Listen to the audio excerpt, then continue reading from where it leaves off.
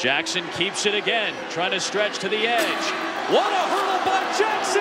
Highlight reel touchdown! 32nd pick in the 2018 NFL Draft. The Baltimore Ravens select Lamar Jackson. Wow! 11 yards. He's going for much more than that.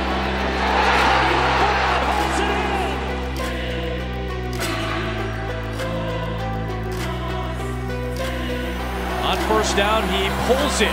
It looked like he was handing it off, and Lamar Jackson pulled it and took off. Are you kidding me with this guy? Slows up for it. So congratulations to this year's most valuable player, Lamar Jackson.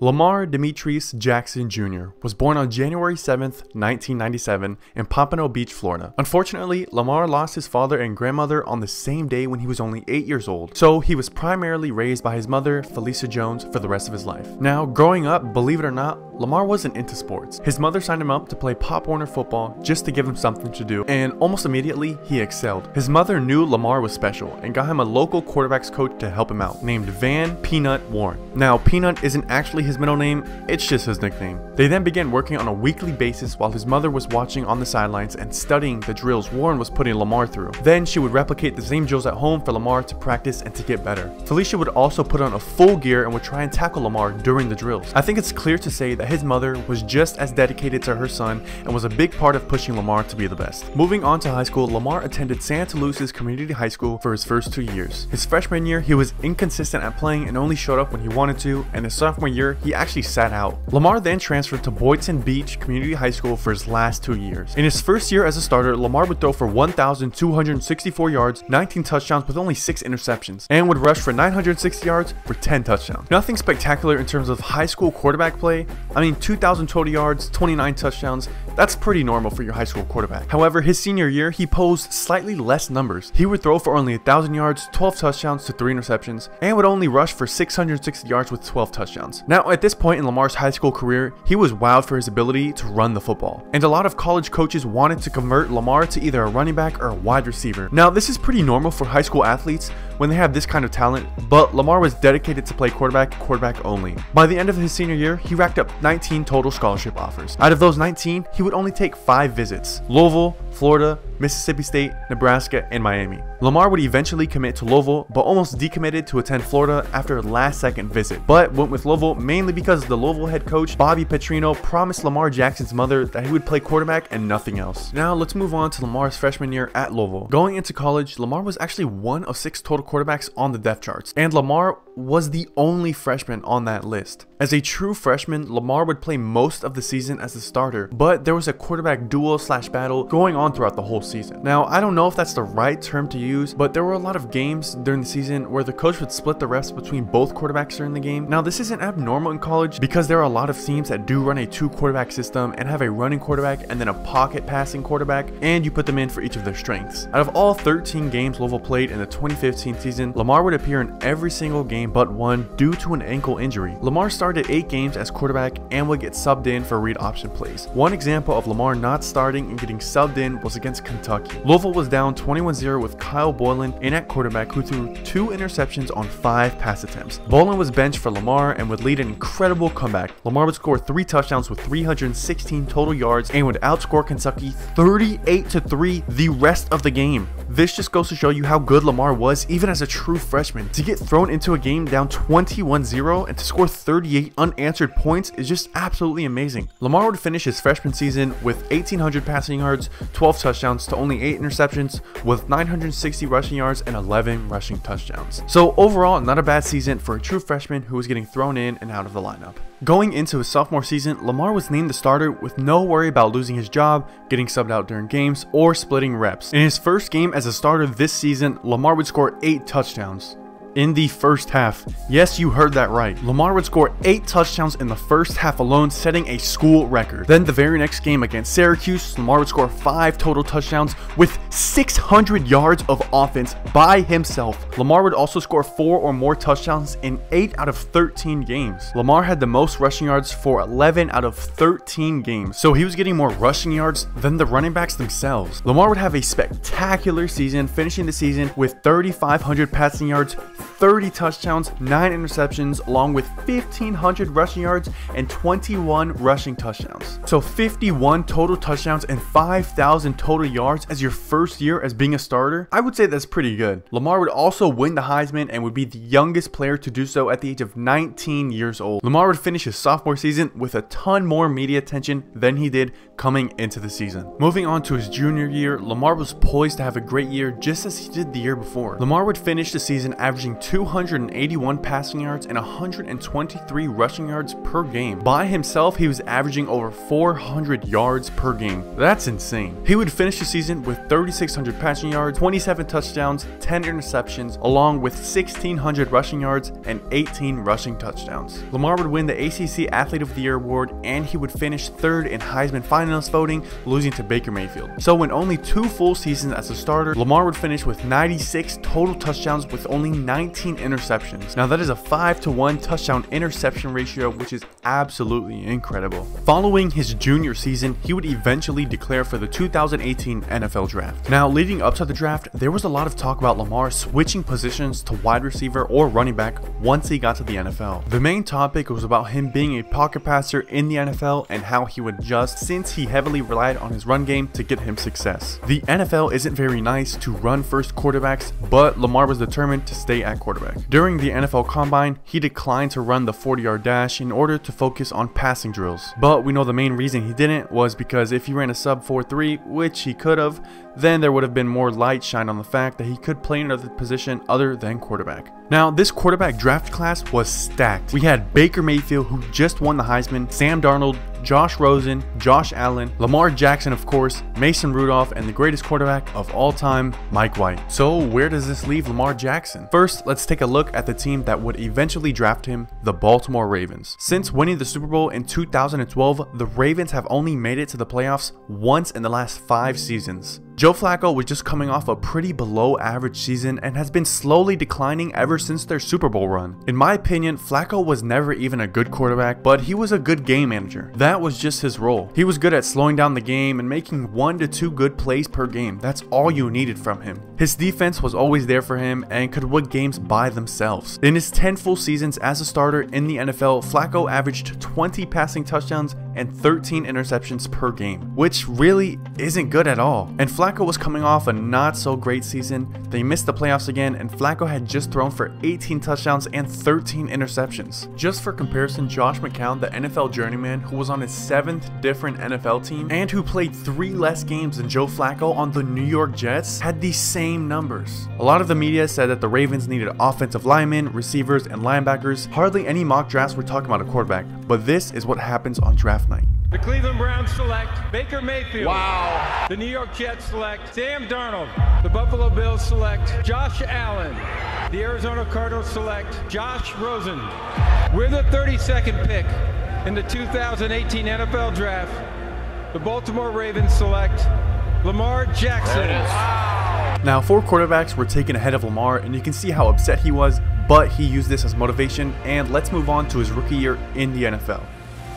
Going into Lamar's rookie year, he was the backup to Joe Flacco and had actually beat out RG3 in the offseason after the Ravens signed RG3 about 3 weeks before drafting Lamar. Now, Lamar actually got his first NFL action week 1 in the NFL when the Ravens were up on the Bills by 44 points, so Lamar got to go in and play as the game was ending. The next time Lamar would see the field was week 7 when he came in as a Wildcat quarterback and ran it in for his first NFL touchdown. Then week 8, Lamar would get thrown in when the game was already over, and now now things would begin to change. The Ravens were coming off a bye week, and Joe Flacco had injured his hip, so Lamar Jackson got his first start in the NFL against the Cincinnati Bengals. And in his first game as the starter, he would break the franchise rushing record by a quarterback with 117 yards. He would lead the Ravens to a 24-21 victory and was named the starter for the rest of the season. Lamar would finish the season 6-1 as a starter for the remainder of the season, and his only loss, well, that was to Patrick Mahomes, where they lost by 3 points in overtime. The Ravens would then face the Los Angeles Chargers in the wild card round, where Lamar Jackson would become the youngest quarterback to start a playoff game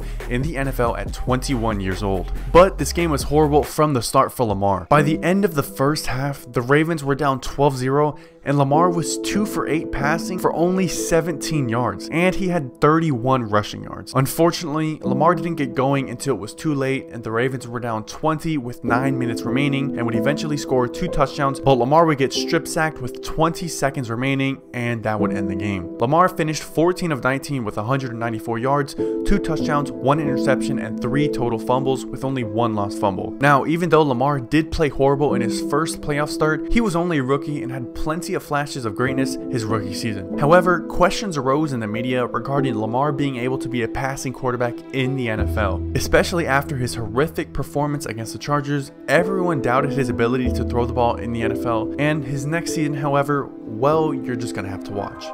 Empty backfield for Lamar Jackson. They need 11 yards.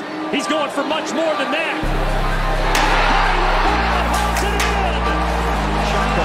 Jackson out of the pocket. Jackson trying to run for it. Jackson avoids, spins, he's in, touchdown for the Ravens. Jackson throwing over the middle, touchdown. He keeps it to the end zone, touchdown. There's a second down and 3. Jackson takes it himself. Look at him turn back and forth. Oh, he broke his ankles. Now he's got an entourage. And he's got a touchdown. Jackson is running every time out of this formation. He does it again. He makes a great move. Congratulations to this year's most valuable player, Lamar Jackson. Least to say, Lamar Jackson would have a spectacular season. Lamar would finish his first year as a starter in the NFL, leading the Ravens to a 14-2 record, with 3,100 passing yards, 36 passing touchdowns to only 6 interceptions, to also add on 1,200 rushing yards and 7 rushing touchdowns. Lamar would also break 6 NFL records this season. He became the first player in NFL history to pass for more than 250 yards and rush for 120 yards in one game. The first player in NFL history to pass for more than 200 yards and rush for 150 yards in a regular season game. The second player in NFL history to have 2 perfect passer ratings in the same season. The first quarterback in NFL history to rush for more than 60 yards in 7 consecutive games. The first player to throw 5 touchdowns in a Monday Night Football debut. And the youngest player with multiple 5 passing touchdown passing games in NFL history. And that's not even including the fact that he won league MVP, and he was the second player in NFL history to win the MVP unanimously and the second youngest player to win the MVP award. Now that was a mouthful, but moving on, the Ravens would get a bye round and then would face the Tennessee Titans in the divisional round. Now this game had a lot of question marks. For starters, Lamar Jackson had a total of 508 yards, 365 passing yards, 1 touchdown with 2 interceptions, and 143 rushing yards with 1 lost fumble. So Lamar had 1 touchdown to 3 turnovers, which isn't too great. Now on the other side of the field, you had Derrick Henry, who ran for 195 yards and threw for 1 touchdown. Now even though Lamar didn't play well in terms of protecting the football, this loss wasn't his fault. In my opinion, this loss goes on the coaching staff. You have Lamar Jackson, who can run the football like there's no tomorrow, and you made him throw the ball 59 times. I don't quite understand that. Additionally, the offensive line didn't play great, and there was a good amount of drop passes from the Ravens receivers. So I wouldn't mark this loss on Lamar totally, but there is definitely some blame to go around. And that would end his first full season in the NFL, and it didn't disappoint at all. But yet again, another question arose after Lamar's performance. Can Lamar Jackson win a playoff game? Now let's move on to his next season in the NFL.